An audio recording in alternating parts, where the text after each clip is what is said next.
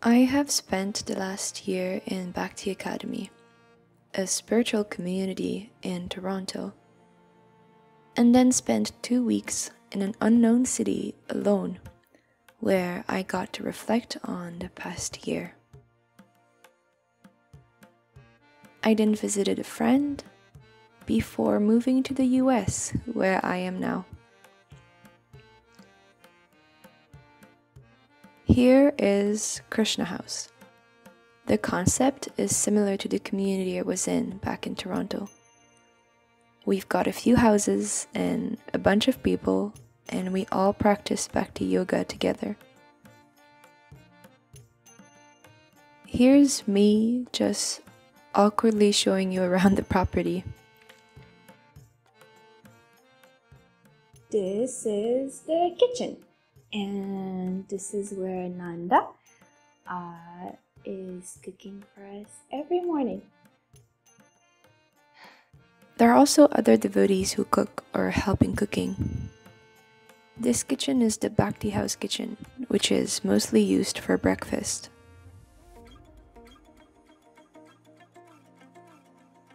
And here's the side porch where we have breakfast and also one of our hangout spots.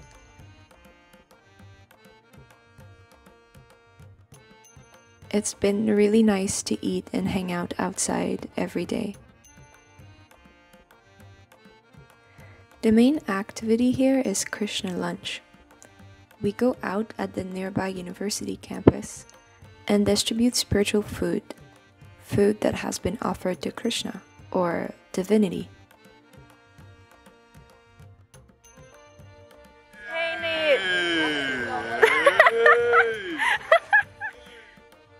And this is the temple room where we meditate, sing, and dance as part of our spiritual practice.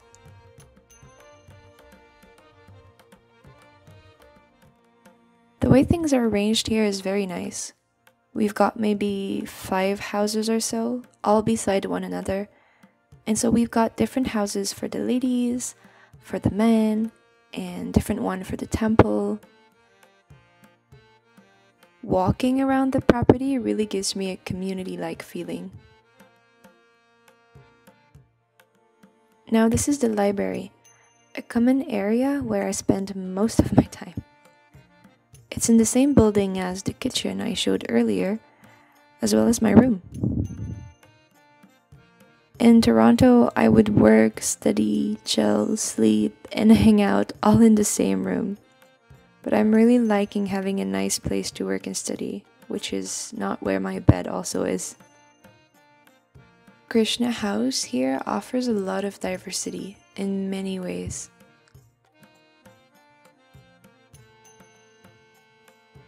Here's my room, and I'm rarely in it. I sleep here and worship my deities here. But mostly in my free time, I'm in the library, working or studying. The room is really nice though. It's big and there's a lot of light. So when it comes to the healing process I've been going through, I haven't had that much time to reflect. Maybe I could have, but I haven't been taking the time that much. To be honest, I feel like what I need now is not that much to be alone, because I've already took the time to be alone. Not that I don't need to be alone ever.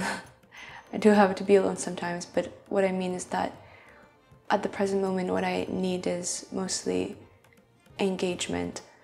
I've been engaged a lot in my spiritual practices here in Krishna House, and it's been helping me taking my mind off repetitive thoughts that are kind of keeping me stuck.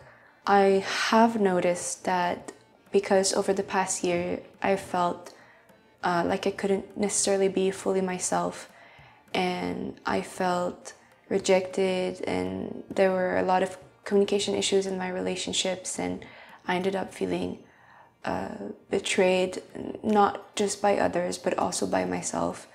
Now I'm having a hard time being authentic with others, and I try to cover up a lot of what I'm actually thinking, of what I'm actually feeling. Right now, I'm kind of a little bit in the unknown. I feel like the more I advance on my journey, the more my healing will just naturally happen. I'm just trying to be a better person. I can see negative patterns that I used to do, which created bad results in my relationship, being present in my heart and in my mind, and I'm kind of trying to act differently so to not create the same results that I did before. So right now I'm really just getting an opportunity to better myself and evolve, and I think this is kind of my healing process at the moment. Being away from everything that has been triggering me over the last year is helping, but also I don't want to ignore it because I know that there's still woundings in my heart, and I do want them to be addressed and healed. And so I pray, which allows me to open my heart to God, which makes me acknowledge how I'm feeling and what I'm going through internally. Right now I feel like I'm kind of on a small journey of rediscovering myself and reconnecting with myself, and I don't quite know like where I'm going when it comes to my emotional path, but I guess I'm kind of slowly figuring it out. Thank you so much for watching this video, and I love you.